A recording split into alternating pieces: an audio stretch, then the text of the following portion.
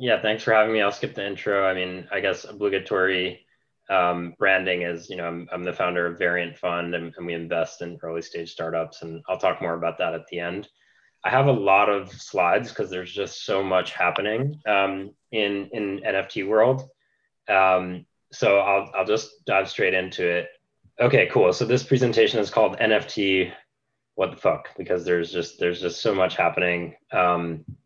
I'll start with a brief definition of like, sort of my sort of summary definition of what NFTs are. And then we'll get into sort of what's happening out there. And then hopefully at the end, there'll be time for questions because I'm sure what I'm about to show you is going to prompt a lot of questions. Okay, so first, what are NFTs? I'm going to throw out a definition that is technically incorrect, but like a good metaphor for explaining them to people who are new. So I think a very simple way to think about NFTs, and again, this is technically incorrect, is that they are files that live on the blockchain. So what does that mean? It means, well, like a Bitcoin that lives on the Bitcoin blockchain, is a digital sort of representation of a thing that can't be copy pasted, edited, deleted, or otherwise manipulated. That's why Bitcoin is able to retain value. If I were able to copy and paste your Bitcoin, it wouldn't be valuable at all, right? So a sort of metaphorical definition for NFTs is that they're files that live on the blockchain, meaning you can't copy or paste them. You can't edit or delete this representation of a thing on the chain. So why does that matter? It matters because it makes it possible to own a piece of the internet or to own a piece of digital media, a file of any kind, a JPEG, an image, a video, a song, a 3D render, an essay. You can own that file in the same way that you can own a digital currency asset like Bitcoin. And that's important because it's the exact opposite of the way that media distribution has worked in the Web 2 era. So think about the fact that every single day, billions of media files are shared on the internet, on social media. And when those files go from your phone or your computer onto Facebook, Instagram, WhatsApp, whatever, what's actually happening is a copy of the file, the copy of the media file is taken from your device and pasted onto the server of the platform that's distributing it. And that's not all that happens. In addition to copying the file, you're also copying the right to use the file and monetize the file as the platform sees fit. And that's because somewhere along the way, you signed a terms of service agreement that lets the platform sort of do what they want, run ads against it, give you whatever revenue split they see fit. But crypto changes this. Because if you can upload a file to the blockchain, that means you can own it and people can interact with it in the same way you can interact with Bitcoin or Ethereum, which is directly peer-to-peer without any platform intermediating the transaction. And if that's true, it stands to reason that the creators of these digital media files who are uploading their files to the blockchain will be able to capture more of the value they create directly without the platform standing in the way. So that's the big idea with NFTs, is that we now have a way to represent a digital file, to own it, and for the creators of that digital file to capture more of the value they create online. And that's why I think NFTs are going to become the port of entry for all internet media. It's not just images or videos or songs, but literally every piece of media in the future, I believe, is going to be incepted as an NFT. It will originate its life on chain. That's because the incentives are better for all the stakeholders involved. The creators can capture more value. Their audiences, who are generally the demand side of the market to buy these assets, have upside from being able to resell the assets that they buy and invest in. I'll talk about that more later. And furthermore, developers are also able to build on top of this sort of open media library of assets that's being created on chain without having to ask anyone for permission, just like you can build with Bitcoin or Ethereum without fear of the network being rugged from underneath you, because those platforms are decentralized and open. so too are NFTs, as are all other crypto assets that live on these chains. And that's an exciting opportunity for developers. So the model serves all these stakeholders, creators, audiences, developers, better than the Web2 model. And I think for that reason, there will be a lot of exciting market development here that results in NFTs being the port of entry for all internet media. And this idea that you can own a piece of the internet is one microcosm of a broader thesis on what crypto is unlocking. And this is the thesis for Variant, the fund that I run, and I call it the ownership economy thesis. And it's just the idea that crypto has unlocked this new economic model where you can build networks that grow bigger, faster, because they are built, operated, and owned by their users. So ownership accelerates network effects because all the stakeholders involved have an incentive to grow the platforms or the products and services that they use every day, because their success is aligned with the success of those products. And that is true of NFTs, but it's also true of, Bitcoin and Ethereum in the early days. The developers and technologists that contributed to building and operating the network saw a lot of the upside by being able to earn an ownership stake. And we see this playing out in increasingly more and more consumer-facing verticals, because like most emerging technologies, it starts with developers and technologists and eventually moves towards everyone else as the technology matures. NFTs are a really great example of this same ownership economy model crossing the chasm to mainstream consumers. Okay, so that's sort of the background, and now I'm going to get into sort of what is happening out there in NFT world. So we'll cover a ton of ground as in as time efficient a manner as we can. And so the first thing I'll talk about is the concept of patronage plus, and I sort of touched on this already. But patronage plus is the idea that you can simultaneously be a patron of creative work that you want to see on the internet, but also profit from it. And that is uniquely enabled by the ability to actually own something on the internet, right? So I really like the term "why subscribe when you can invest." That was coined, I think, by a friend, Jared Dicker.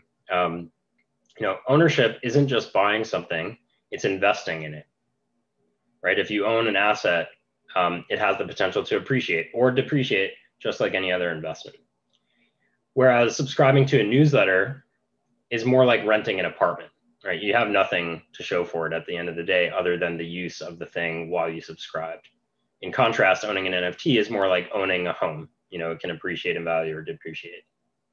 So while it's true in Web 2, when we subscribe to someone's Substack or someone's Patreon, we tend to develop some kind of emotional stake in the creator success or the project success.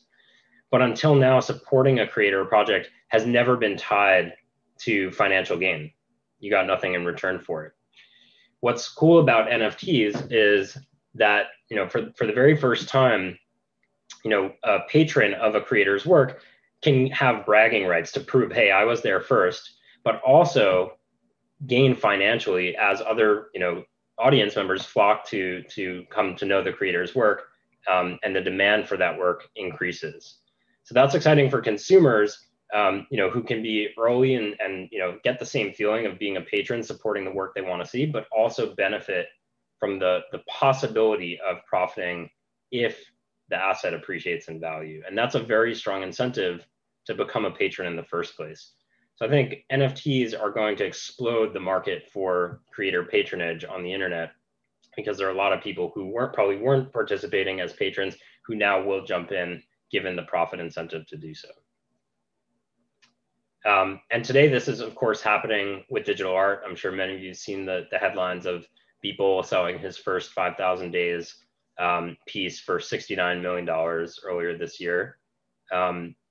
CryptoArt.io is a great resource, and it puts the total value of crypto art at $789 million.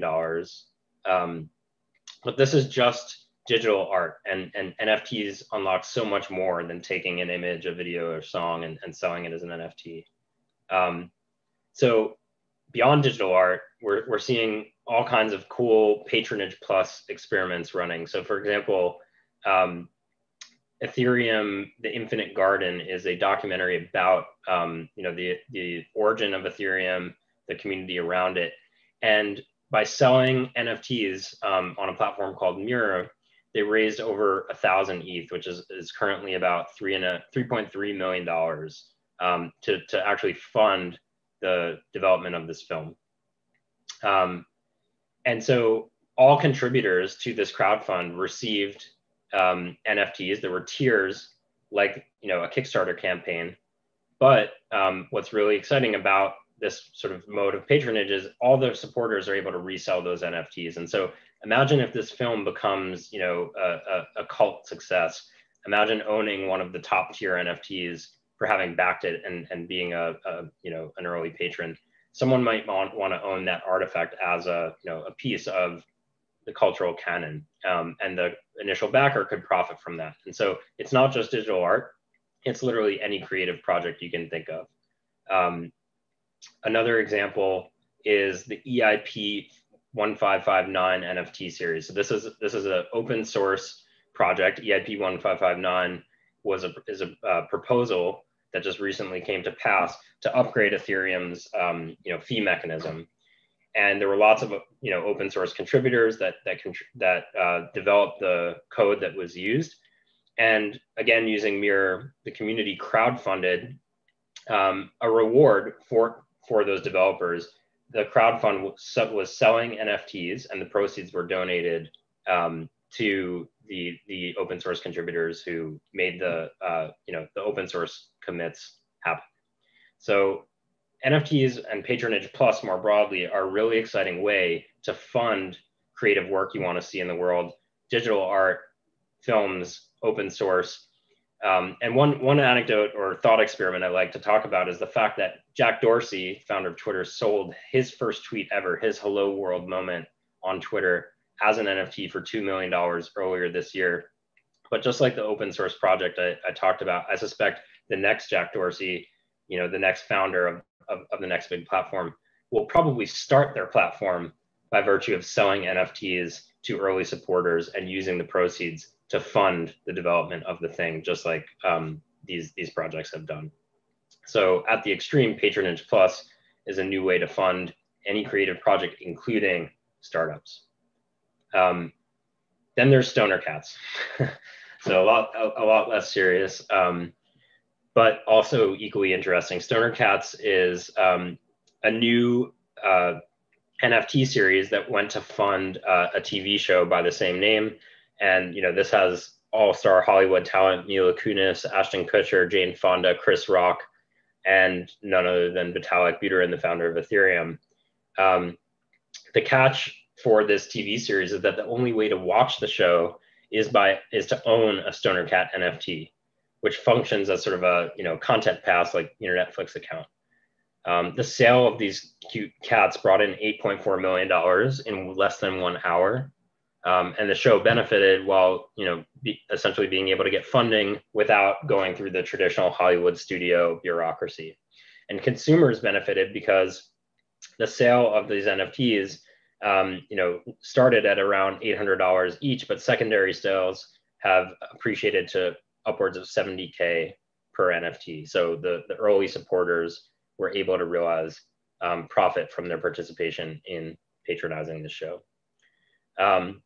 And then finally, the twist here, which we'll get into a little more later, is Mila Kunis went on to create a DAO whose membership is gated by access to owning one of these tokens. And the DAO is community members who participate in the sale, and they get input into the show's development.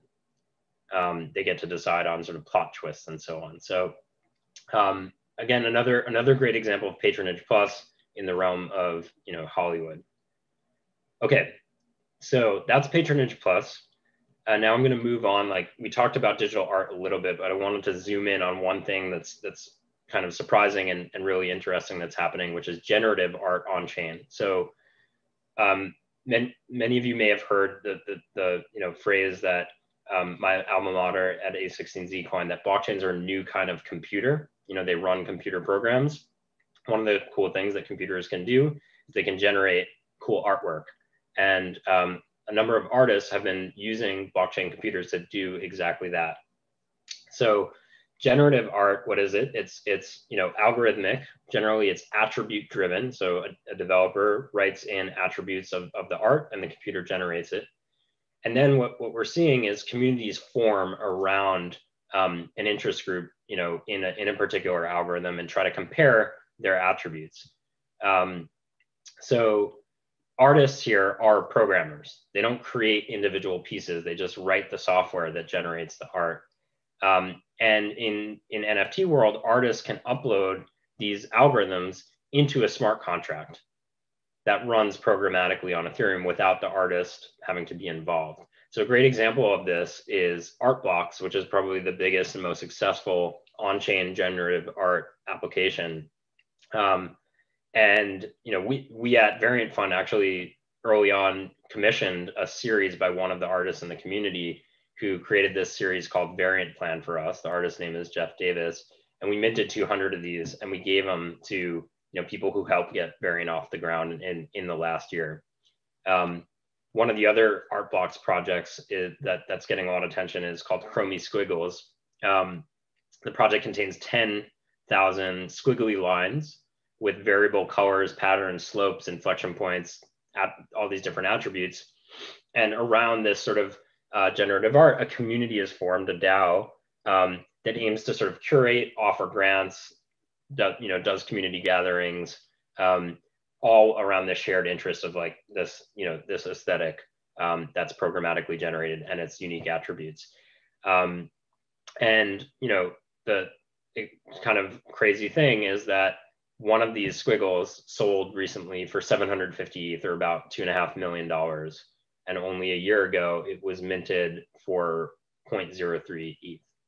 So, generative art is really rapidly becoming part of the canon of sort of, important art. And I would argue crypto native art, in that it uses smart contracts as its medium for expression. Okay, collectibles, that's another sort of exciting area. And these arguably are collectibles, but I think the slight diff here is that they are, generative art collectibles. There are other kinds of collectibles though. So the most famous is, of course, CryptoPunks. I'm sure you all have seen somebody with a CryptoPunks avatar. This is a project released in 2017. So one of the first NFT projects, though not the first. I think the first that I'm aware of is Rare Pepes, and that was actually on Bitcoin. And that I think was back in 2015. But Larva Labs was the first, significant NFT project on Ethereum, and they released 10,000 of these generative avatars. They, unlike Artblocks, they were generated programmatically off-chain, not using smart contracts. Each is unique, but certain are more desirable. They have certain traits like, aliens or zombies have red eyes. Some have hoodies, some have 3D glasses, and the community that's formed around these assets has done all kinds of analytics to sort of draw out these traits and decide on which are the most valuable, which is obviously subjective, but quite objective now in the eyes of this community that's formed. And so while these were originally free to acquire, now the floor, the very cheapest one, sells for about $170,000. And often some of the more valuable ones sell in excess of single digit millions, I think 7-8 million or so is the highest one. And the total trading volume is over $1 billion. The thing that, is important to note about CryptoPunks is they're very rapidly becoming a source of, social status on the internet. So people have all kinds of social signaling, status signaling offline, like a Chanel bag or whatever. People online are buying these CryptoPunks and making them their profile picture just to signal that, they have the wealth or status to do so. And that's, that's kind of a new thing that you really couldn't do before the primitive of being able to own something on the internet what was innately available to everyone. Bored Ape Yacht Club is another project that sort of follows in the steps of CryptoPunks. It brings the status component of CryptoPunks, so people are also using these as profile pics, but with the added benefit of access to a community that owns part of the universe that they're building together. So this project was launched in May of this year. They quickly sold out all of their ape avatars. They have attracted tons of attention from sports and celebrity figures who've rocked these avatars as their profile pictures. But owning one of these apes gates access to this sort of hangout, which is a virtual space. The first sort of represent or experience around the apes is called the bathroom, which has a canvas that ape holders can contribute to scribbling on the wall of. You can like draw on the wall of the bathroom in this this yacht club. So it's social status in the form of a profile pic and being in a sort of members only social club. And then the most recent of these drops, Pudgy Penguins. Frankly, I haven't gotten up to speed on this one, but it's just indicative of how much this social signaling and identity is, growing and at a rapid clip. This project's only 1 month old, but these prices, these cute little penguins are selling for a couple $1,000s each. And there are drops like this happening every single day. 10,000 series profile pics are left, right, and center. So it does beg the question, which of these projects is going to stick? Which of these like communities that are buying these NFTs are going to be around long term? And I have this tweet up here. I think that like ICOs in 2017, much of what's happening in NFT world is frothy right now. There's lots of projects dropping, lots of token NFTs selling really for eye-popping amounts, and people flipping those NFTs. But that's not to say that they will all prove faddish. I think what's notable about NFTs is that the strong communities or the strongest projects do form organic communities around them. And those communities are incentivized to reinvent themselves and prevent them from sort of becoming a fad, because the members of these communities have a direct incentive to create value around the assets that they own. And so I'm willing to bet that internet communities that own their outcomes will be much better at reinventing cool over time than traditional companies that maybe had a faddish craze like Beanie Babies or Pogs or other kinds of collectibles. I do think that the success case for these digital collectibles is something more like a social network, where the members who own these assets pool resources and build cool stuff together that is aligned with the interest group of the community. And one example of a really healthy community that's formed around NFTs is Blipmap and Supdrive, which is a sort of ancillary project. So Blipmap is a community crafted sci-fi fantasy universe that is all centered around a series of NFTs that the community created together. It's part sort of generative art, part traditional art, in that there are canvases with limited pixels that the community can remix. So there's working within the constraints of a smart contract is the sort of generative piece, but then the creative side of it is that community members are able to use those pixels to create their own works.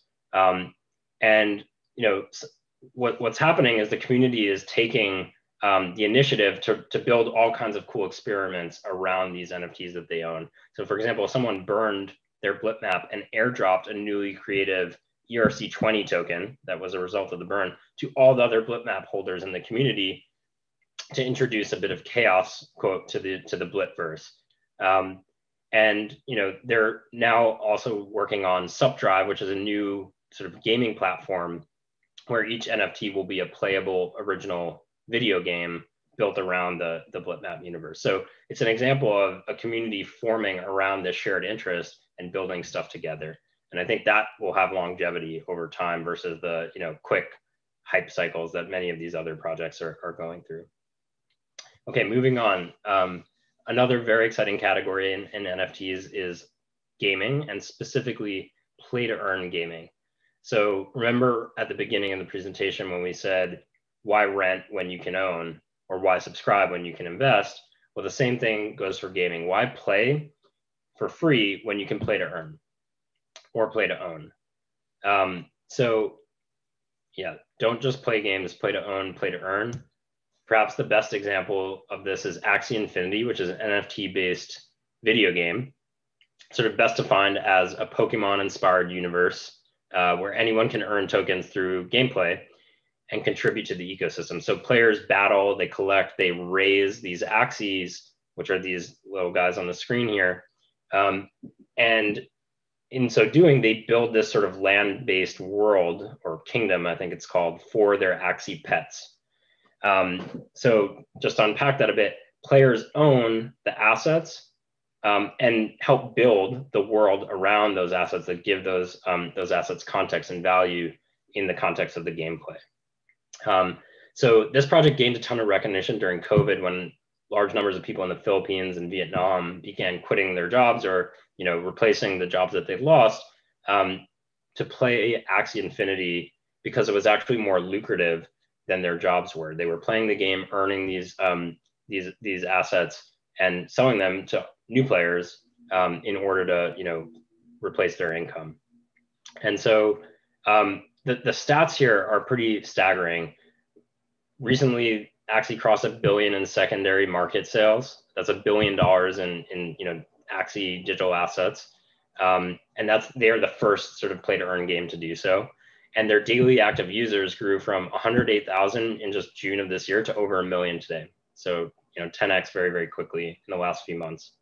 And I think they're doing something close to $200 million in 30-day revenue, again, trading these assets. So proof in the pudding that adding ownership and making ownership a keystone of a product experience in the context of gaming is a very direct way to grow network effects, grow products and services bigger, faster than our Web 2 models.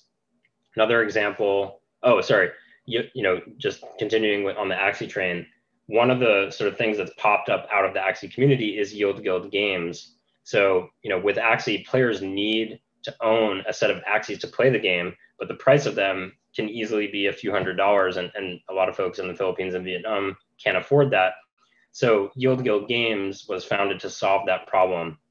The idea at its core is that Yield Guild lends out Axies to players who couldn't afford them and shares in the profit that they make from playing the game. So community managers help to introduce new players to crypto, and they also receive a cut. And this is an example of the community being incentivized to grow the community and get new people involved because they're financially aligned with doing so. Some quick stats: there's been over 5,000 scholars, which are recipients of these lent out Axies, and over $8.6 million earned by the players in this program. Zed Run is another play to earn game, very similar to Axie in many of the dynamics. It's horse racing. You can buy, you can sell, and breed and race these horses. Each horse is unique. It has different attributes, just like the art blocks generative artworks. There's like different bloodlines and genotypes, different coats that can affect the performance of the horse in the race. Owners pay an entry fee to enter a race, just like in real world horse racing, and they compete for prize money. And so this is just like owning a horse in the physical world, you can earn. You can now do that digitally, and really benefit from the economy that's sort of building around these. So the cool thing that's worth noting, obviously you could have a game like this without crypto, but the thing that's very different is when players actually own their assets, they're incentivized to make sure that the world built around those assets continues to get better and better. So many of the community members are participating in improving the gameplay, and in order to see that these horses have more utility. And that's again why these worlds potentially can grow bigger faster, because it's not just one game developer working to sort of increase the utility. It's the whole community of owners doing so. Another exciting trend that's happening in NFTs is fractionalization. So up till now, we've talked about owning a whole NFT, but we're going to now discuss what happens when we can break them into pieces and why is that desirable. So first, how does it work? an NFT is locked into a smart contract. A whole NFT is locked into a smart contract. ERC 721 is on Ethereum the standard for NFTs. It's a schema that describes the NFT, and that ERC 721 is then fractionalized into ERC20 tokens, which are fungible tokens.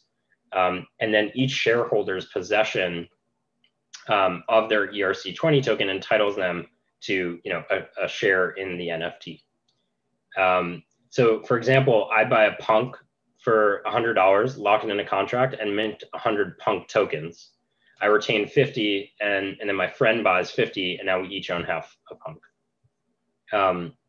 So projects like Fractional.art are super exciting because they allow for anyone to gain access to exposure of a digital media asset or an NFT. Users can fractionalize entire collections as a basket. So you can create like an ETF of CryptoPunks or Zed horses. Or you can enable someone who can't afford an entire punk to own one share of it. And this happens in the traditional art world. Like, it is possible to buy into an art hedge fund where a Picasso is stored somewhere in like a cold storage room that no one can see it in, but you own a share. This is a lot more exciting. Fractionalizing digital work is a lot more exciting because everyone can see the piece online. You don't have to trust that the asset is stored in some cold storage room and it's protected, because you can see it in a smart contract on the blockchain.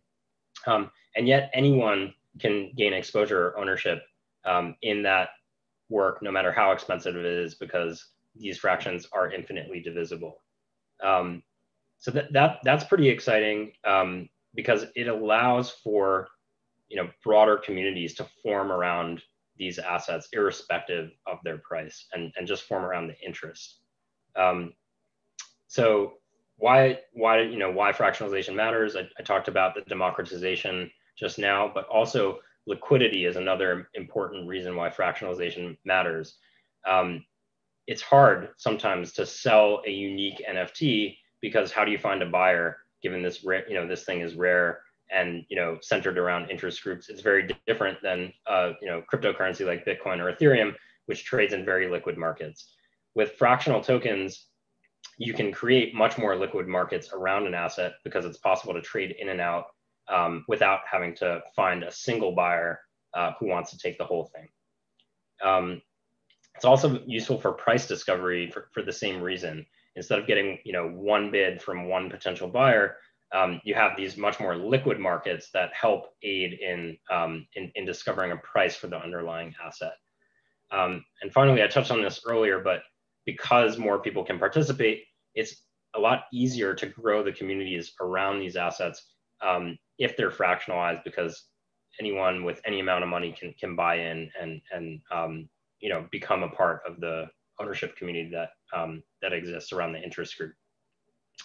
And that brings me to, I think, the final section, and this is a lot, and I'll open up to questions soon. And that is the idea that social investing is nigh or happening right now. So investing, I think, is very much becoming a team sport. We saw it with Wall Street bets, and we're starting to see it now with NFTs. So just running with this idea that fractionalization opens up ownership to anyone, no matter how much money you have, and enables you to join a community. You are invested in that community because you own a piece of it, and now you're on the team of other investors who've done the same. So one of the cool things that we're seeing along this theme of investing as a team sport is group bidding and buyouts of NFTs. So just as fractionalization allows for ownership of one NFT by multiple, group buyouts allow for the purchase of one NFT by multiple people. And I'm talking about purchase from first principles rather than buying into the asset after it's been fractionalized. This allows a group to buy a whole NFT that has not been fractionalized. And this is really cool for a few reasons. First, collective bidding is truly community driven from the start. It's people pooling resources together in order to win an asset. And one cool example of this is an experiment we ran around blip maps. There was this piece representing all of the blip map artworks that the community created, and we created a party bid, which is, partybid.app is the application, where anyone could, come in alongside Variant Fund to buy this piece from the creators of the project. And it ended up raising, I think, well over 200K. And this group of people that pooled resources won the auction against a few other bidders who were bidding independently. Another example of the same idea is, Edward Snowden created an NFT that sold for a few $1 million, and it didn't sell to a single buyer, but rather a group of people who pooled resources in order to make that NFT, co-owned by a community that shared the values that, that the piece espoused. So this is a really exciting, I think, sort of phenomenon where it's, sort of groups of people pooling resources on the internet to buy cool internet shit that they love.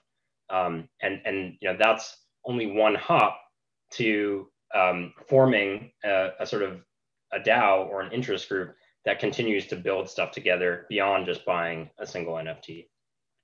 And some examples of this are these collector DAOs, which have formed to do exactly that. Pleaser DAO is one of the better known. I think that's the group that acquired the Edward Snowden piece. Fingerprints DAO is a sort of investing club that's specifically focused on generative art. So you're starting to see all these really niche interest groups pool resources and do things together that no individual member could do on their own. That's exciting. On the other side of the spectrum, you have creator DAOs. So instead of the demand side of the market pooling resources, you have creators soliciting resources from their fans in order to create work with their audience. One of the coolest examples of this is this project called Holly Plus. Holly Herndon is sort of a really interesting musician who works with software a lot in her practice of writing music. She's experimental musician and computer science person. And this Holly Plus project is a digital twin where anyone can make music with her voice, so long as they own a token, an NFT, that makes them part of the creator DAO. So it works both ways. Creators, building communities by virtue of their audience buying their work, and then creators making work with their audience by virtue of their audience, the audience buying in to their sort of creative process and funding their work. And finally, what I'm calling patronage plus DAOs, which are sort of DAOs that form without a specific purpose in mind. They don't form to buy a specific NFT or create media together. They just pool resources by buying NFTs with hopes of something emergent forming. And the best example of this running right now, something called Nouns DAO, where they sell an NFT, a generative NFT every day. One is auctioned every 24 hours forever. And 100% of the proceeds are sent to the DAO, whose membership is constituted by the people who've purchased the NFTs. And those people can govern what happens with the treasury. So it's an experiment in what the internet can build together by pooling resources, where ownership over whatever is built is denominated in NFTs. So to sum all this up, what do I think is happening here?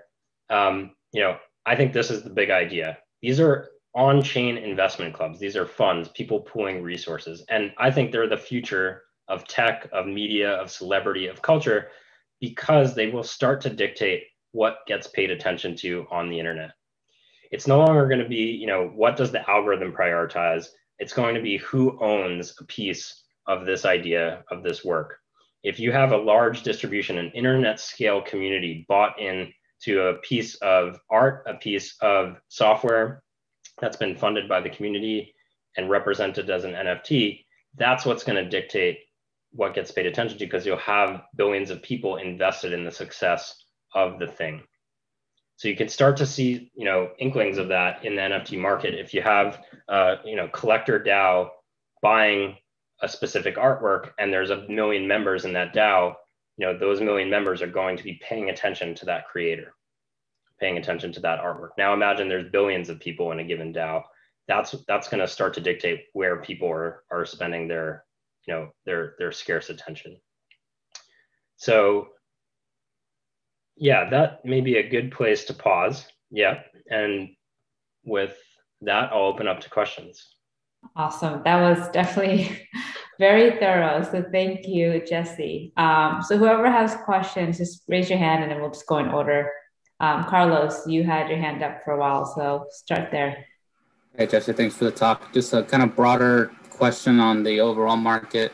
I'm very pro NFT, obviously, but just curious on hear your thoughts about like how much of the NFT craze has been happening because people are kind of locked up with COVID and locked in the house, and a lot of people are moving to digital first, social experiences, and just what you expect the near future might be given things are going to open back up. Yeah, I mean, so I think, it's probably true that, people are spending more time online than they used to, but I don't think that's, that in the long arc of time, that's always going to be true. I think, we're living more and more of our lives online, and COVID only accelerated that. So, while there may be some short-term correction, like most markets are cyclical, long run, I think the trend is very steady. Thank you. It was a great talk. So a lot of things that you mentioned, and it seems to me like there's a lot of overlap between what the ERC20 tokens also do. So where do you see that there is similarities and differences? Like, what are the areas of overlap? For example, the governance tokens, the fractional art, and then the backing and the long-term investment. Wouldn't token be a better mode in those situations? What are the areas where you think there are similarities and differences?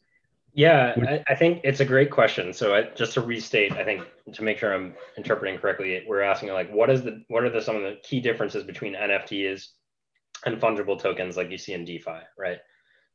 It's true, in many of the projects we discussed, like where NFTs are being used for governance, for membership in DAOs.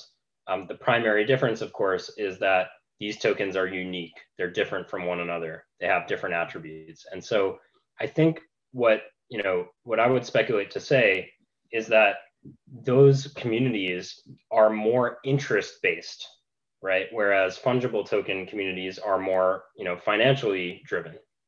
I say they're interest-based because the people that own them, maybe bought the unique thing that they own because they're interested in it, right? They think it's cool.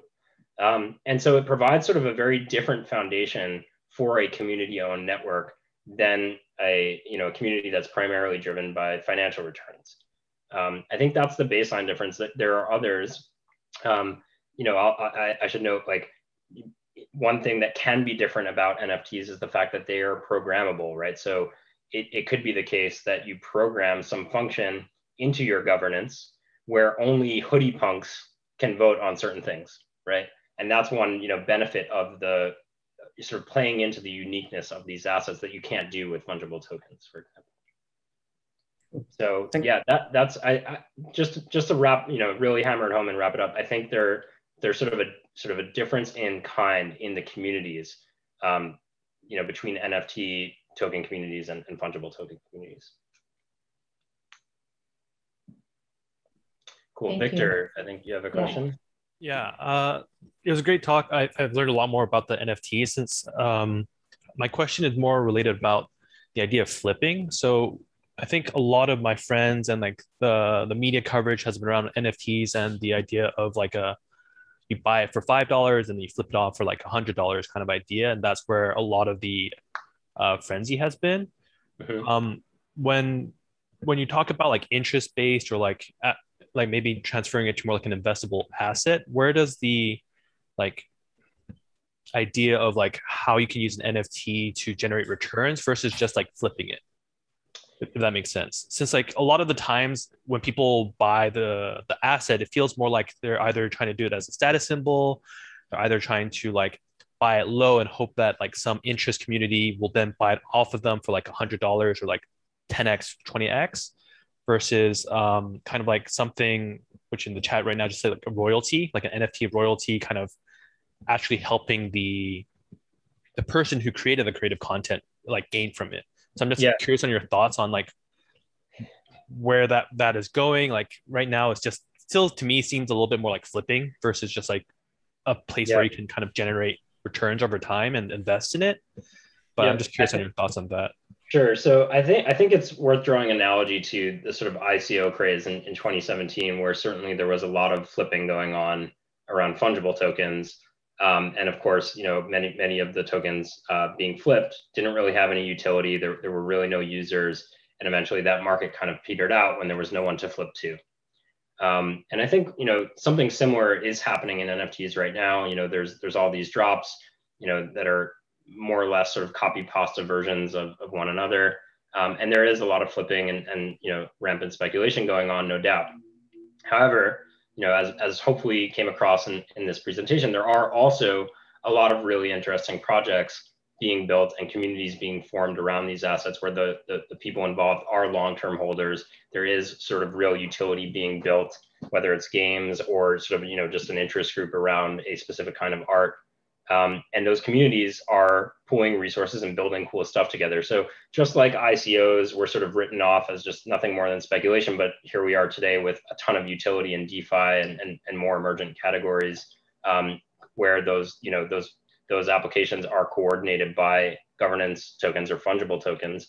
I think the same is going to happen with NFTs, where we'll get through this speculative phase in the market where there's lots of flipping going on. There will be some sort of correction, but there will also be projects that build really healthy communities and real utility around the assets and preserve value for the contributors who stuck it out.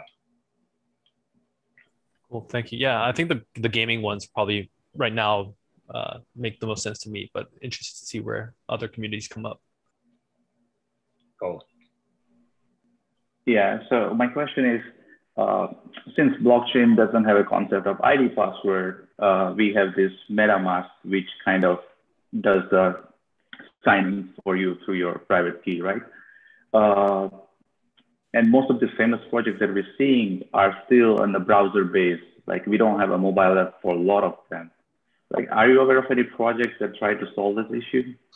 Yeah, I think it's a great point. I think there is a real big opportunity right now in the market to build an amazing, mobile first experience around NFTs.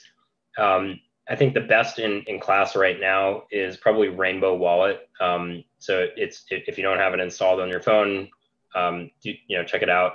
It's just got a great sort of visualization of like the stuff in your wallet. And my view is when you think of the wallet in your pocket or in your purse, you have your identity in there, you have your money in there, you have all your cards, you have access to your stuff.